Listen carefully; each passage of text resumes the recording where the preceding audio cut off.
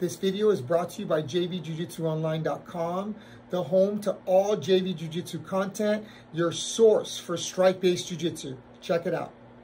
Welcome to the Master Plan Lecture Series. My name is Javier Vasquez, and today we will be discussing Positional Basics, Core Ground Positions, Part 3, Chest to Chest. So let's go ahead and get started with that.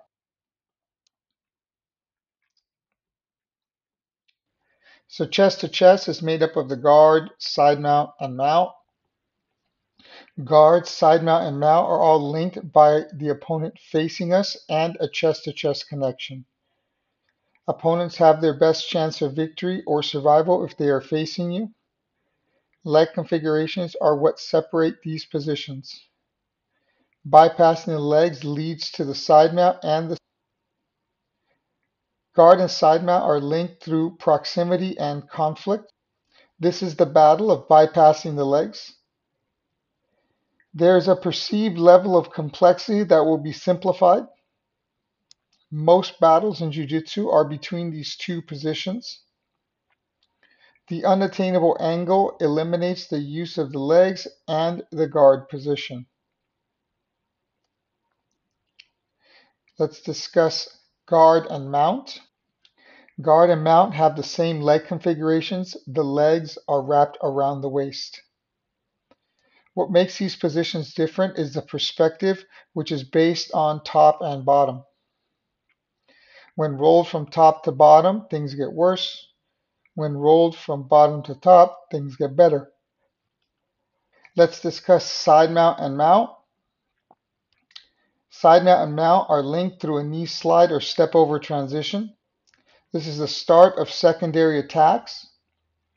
Side mount to mount equals a new attack perspective. Mount to side mount equals an ejection lever from an unstable position. So guard top, the goal to control the hands from a closed guard. Utilize the split pass series or hook pass for consistent and efficient passing. Focus on turning the opponent away from you. Focus on bringing the opponent's knees together. So guard bottom. Perfect punch defense is priority. The focus from guard bottom is to transition from bottom to top using a variety of tools. The transitional tools are reverse arm locks, guillotines, drags, super kimuras, sweeps, and omoplatas. Side mount top. Utilize split and isolate strategies in order to isolate and control an opponent's arms. Utilize basic mechanics and turn prevention strategies to control the opponent's twisting transition to and from the turtle, which I call the meat grinder. Far side arm attacks include the super kimura and transitional wormholes to turtle. Attack the guillotine on the turn-in transition. So side mount bottom, the focus is on keeping your hands together and preventing arm isolation.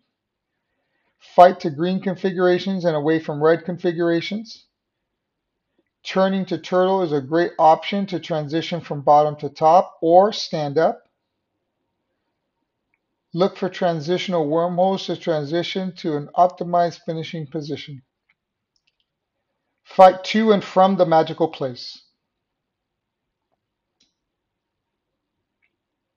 So mount top, the idea is to stabilize the mount top by getting your chest down, hooks in, hugging the neck, and pinning the wrist. Use wrist isolation system to establish an optimized finishing position. Utilize the figure 4 baking pattern to control the quarter mount transition. As the opponent turns to chest to back, try to achieve an optimized finishing position. Let's discuss mount bottom.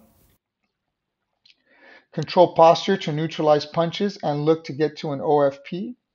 Let's discuss the primary escapes. Escaping to guard bottom, rolling the opponent and achieving guard top, turning the back to either turtle bottom or back mount defense, and elevate the opponent to clear one knee and transition to leg locks. That was my presentation on chest to chest. Chest to chest is the most complex core ground position that we deal with. I hope that you enjoyed this presentation. Check out Part 4, Supplemental Positions, in order to complete the Core Ground Position lecture series. Thank you guys for watching, and I'll catch you real soon.